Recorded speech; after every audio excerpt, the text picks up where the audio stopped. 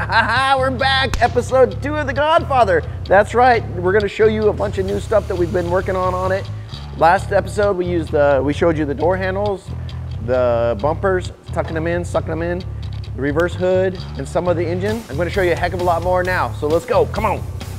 So on The Godfather, we decided to do something a little different. We shaved the gas filler neck, which is off the side here that used to go straight into there.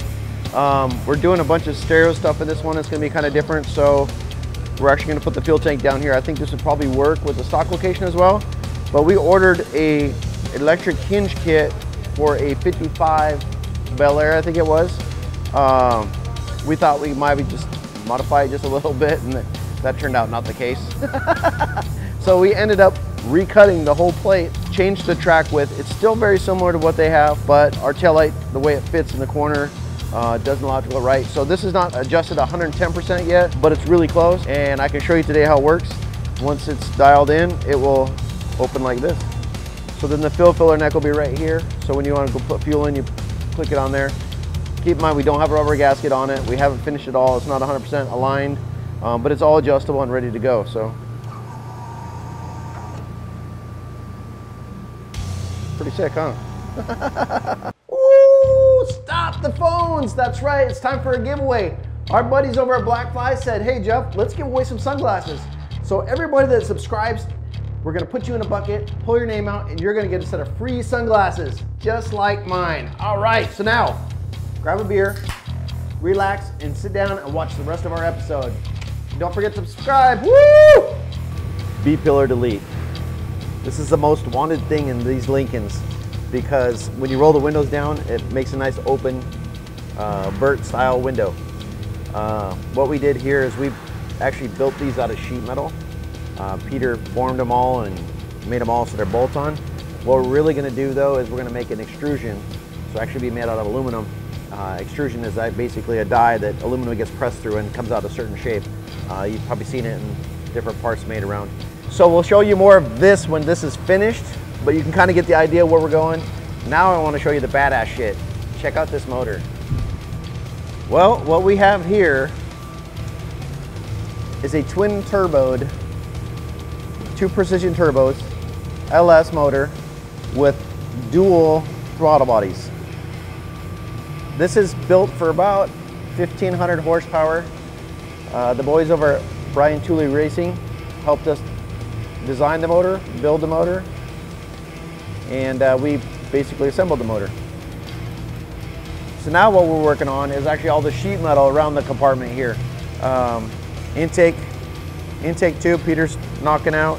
7's gonna jump on the firewall piece, which is we're gonna sheet metal all in. We got the billet hood hinges going in there, so we have more sheet metal that we need to do around those to hide everything, because we want everything to look super clean, super fresh.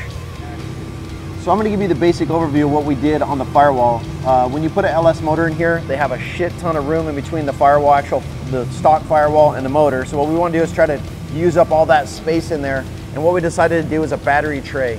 It's going to be the second battery in the car, which is mean just accessories and stereos and stuff like that. This one here will not be used to start the car. It's an accessory battery. So when we turn the key on, it'll turn this one on, and then I'll charge off the system and everything will work great. We've done it a lot. It's nice to have an extra battery for backup. It'll also have a battery tender, so you never really have to get in there to touch it. If the car sits in the garage for a month, you just plug in a battery tender, it charges both batteries, you're good to go. Now to another cool part. That's right, this car is full of them. Check this out. We CNC cut the grill out of wood. What we're doing is actually kind of an old school trick, and yeah, I know I'm a mini trucker and this kind of comes from that era, but I think it's pretty badass. We're actually making a phantom grill that goes in like that. Now this is kind of a test piece that we cut out of MDF just so we could see that it's going to work. Obviously we need to change a little bit of radiuses on the corners and maybe just tighten it up a little bit, and then we'll actually have 2 pieces that go here. We will take these out and we'll make this, this will end up trash basically. This is just a template to see if it works and to make sure we don't cut up a $500 piece of aluminum and then it doesn't work. So next up, we'll take it to the machine shop. We'll get a piece of 1/2 inch material, bolt it down, start machining, and then the grill will be made for this car. So I'm pretty excited about it. It's going to have a little more contour to it. We changed a few little things and some dimensions and stuff, but I don't know anybody that has one in Lincoln, so hey, we're the first again. So the brake booster system, we decided to shave it off the firewall. One, we wanted to clean up the firewall and then have a room for a battery box and other stuff up there. So we did a 90-degree pedal, and then we put the electric master cylinder on it, which actually has a pump that goes underneath the fender that actually produces the vacuum for the brakes. They work really well. We've used them a lot.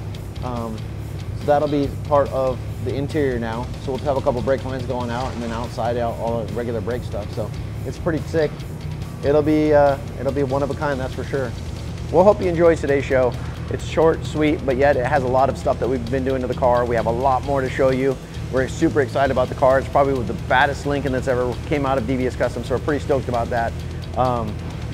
We have bodywork and paint is next. We'll probably get it all roughed in, get everything jammed. We have the fabrication, all the interior. That's gonna be pretty sick. The sound system and wiring. So stay tuned for episode 3. See the next level, the next step on the Godfather. Also, don't forget to like, subscribe, and follow us. Tell your friends, tell your neighbors. Let's go have a beer.